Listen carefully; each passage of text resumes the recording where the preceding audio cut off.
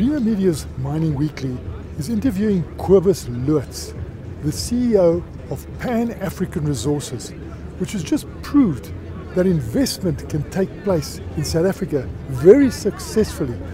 This project at Mogale City has come in below budget and ahead of schedule, and it will mean a great environmental improvement and a lot of jobs for the people of the West Rand. Kobus, this is a masterstroke, many say. Can you tell us what the benefit is going to be for South Africa and the region?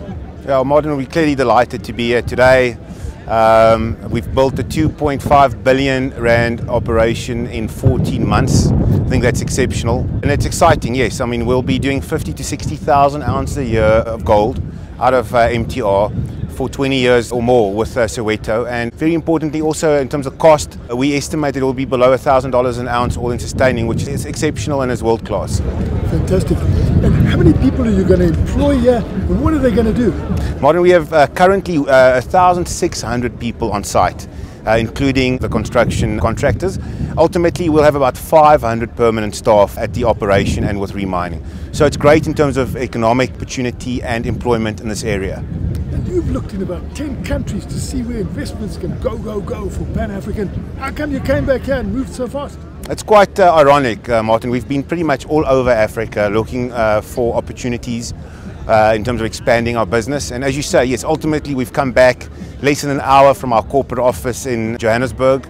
And yes, I mean, it's 1.1 million ounces of recoverable gold in reserve that we have here when we include Soweto. And we acquired all of it for just over $1 per ounce, which is fantastic. When I came here last, it looked like it was going to be a very difficult task because we saw people who were construction mafia banging on the doors and saying, hey, get out of here guys, or help us. How did you get around all that? Well, there was a massive effort in terms of the community and in terms of our engagement with legitimate stakeholders. And ultimately, Pan-African is here for the benefit of all legitimate stakeholders, and we proved that point. What sort of skills are you developing for the local people? Well, certainly the SLPs, Martin, and all of the other investments into the schools and the infrastructure will benefit everybody. That's very exciting. And yes, as I said, economic opportunity and employment, which has not been here before. And how soon will we be able to pay this 2.5 billion rand back? Well, at the current gold price, which is clearly very good, we estimate we should be able to pay back our initial investment in between 2 to 3 years.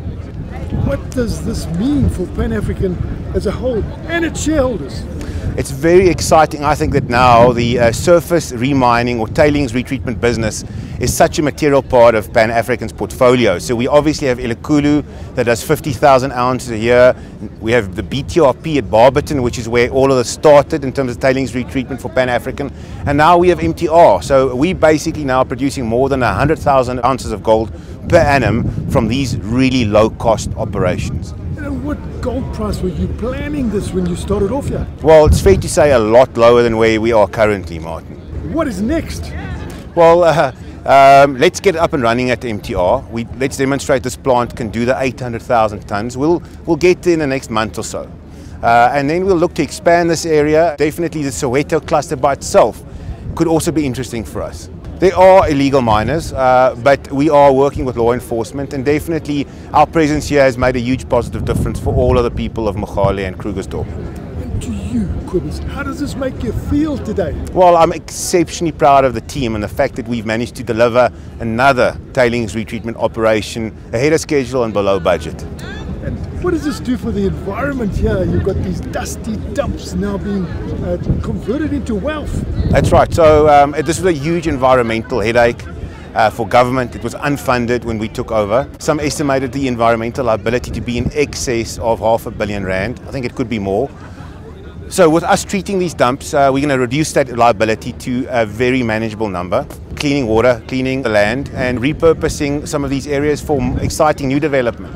So, I mean, our activities in terms of the studies demonstrate we actually improve water quality, which is also a huge plus. Pan-African is a leader in terms of renewables. We were the first miner to commission a utility scale plant at Evander. We then followed that with a large plant at Barberton. Definitely now we're looking here for potentially a 20 megawatt plant in the next 12 to 24 months. I think the biggest takeaway is that one can make a huge success and have a very successful business investing in South Africa.